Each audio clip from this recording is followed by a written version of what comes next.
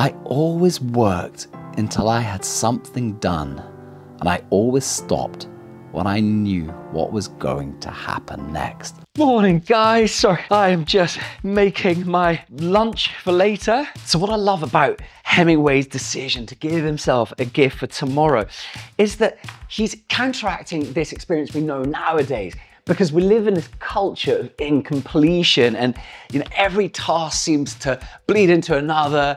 Deadlines are always self-replicating, and the sort of idea of a full stop, it's something we've lost sight of. The full stop is flirting with extinction, if you like. Now we're caught nowadays in this infinite loop.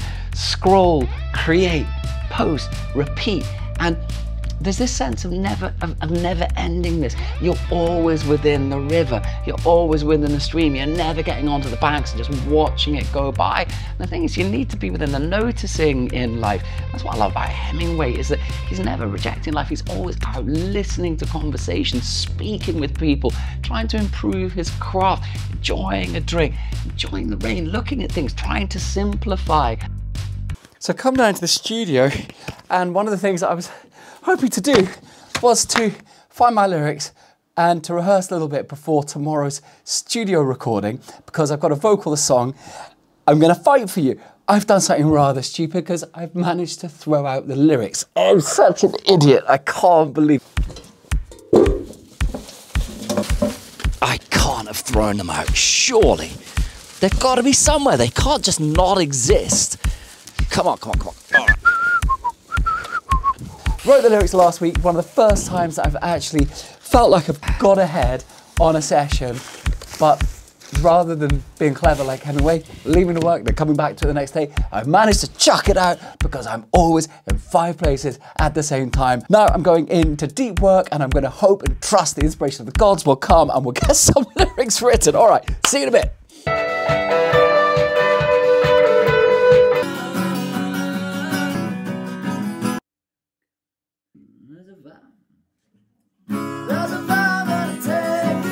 One of my experiences on this album since starting at the beginning of the year has been to learn to trust again in the nature of time, to forget this fanciful notion that you have to do it all at once, or this demonic crazy idea that everything has to be good. So we're going over and over and over to the end.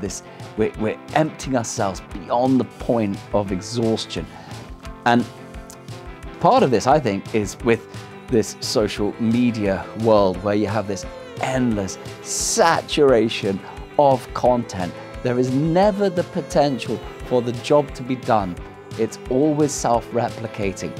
Something that the novelist does is that they know that they're within a long process. They're thinking long term.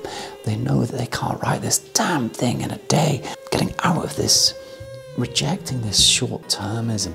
The whole world is now constructed around this short-term viewpoint, this excitement, this need for the rush. Something that has helped me so much this year is to say, right, I'm giving myself a whole year. That is going to be my frame. That is my time frame.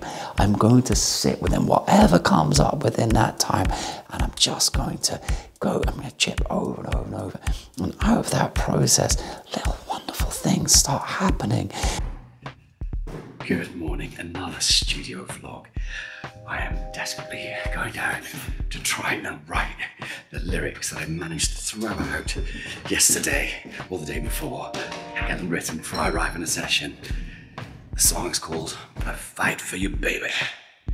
Something that I take from Hemingway is that he has these small pointers, knowing that he would leave some inspiration for the next day so that he had a pickup point the next day, knowing that if he felt stuck, that he could get to this sense of honesty. Okay, what's the basic building block of what my creative life is? And that was the true, honest sentence. That was the trigger that could always help him go forward. And I think that's part of our challenge within the creative arts, is to learn the keys, to not rely on this mythical thing of inspiration, but to learn what are these little unlocks, these little picks that we can use, that we can trust upon in any one circumstance on any given day. So today, Martin Scorsese has entered the studio, and we're going to be, the main job is to try and put off the musician as much as possible for the next hour. So we've got my great friend Jonathan Kluth down, who's putting the synths on, giving to the feeling, chipping away at these songs. He's getting some brilliant sounds. He just knows the prophet so well. He's just one of the most gifted people I know. What a pleasure to work with. Just people of such talent and fun. There's great energy, there's great feeling, sound. In terms of the energy, we know what it's like when you're out in the ocean and you're just waiting for the waves to come in, and at some stage something starts happening.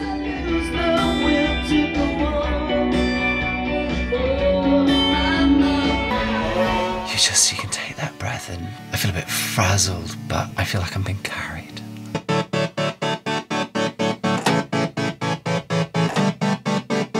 It doesn't work.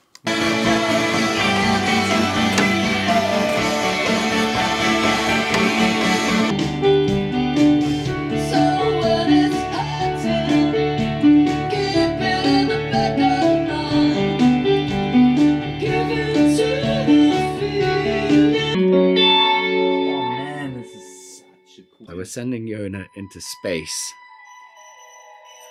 All reverb, no signal. Let's see what happens. Because dreams are all we have. Got it! It's a really good day. Absolute joy to have Yona in the studio. I made really good progress on a couple of songs.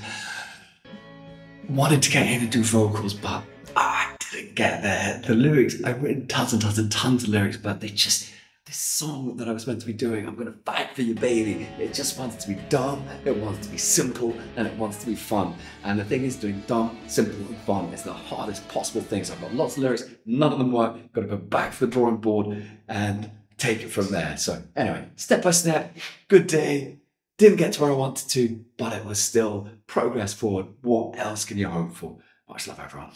So guys, in terms of giving oneself a gift, that's what I've really been trying to do over and over this year with this project. And it's like, oh, it's so slow forward. I appreciate you being with me.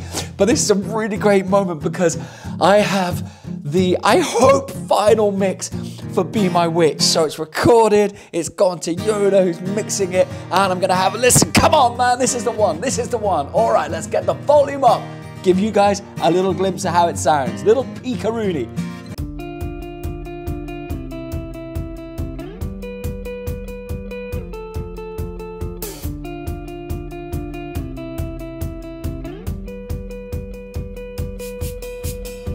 Try to free myself from you, but I don't know how. It's only ever you through the crowd.